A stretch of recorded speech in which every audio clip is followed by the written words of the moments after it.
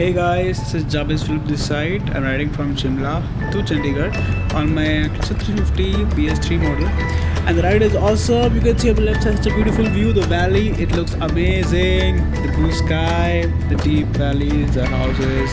Yeah, but one sad part is on the right side. You can see a lot of trees have been cut to make it into a four-way lane all the way from Chandigarh to Shimla.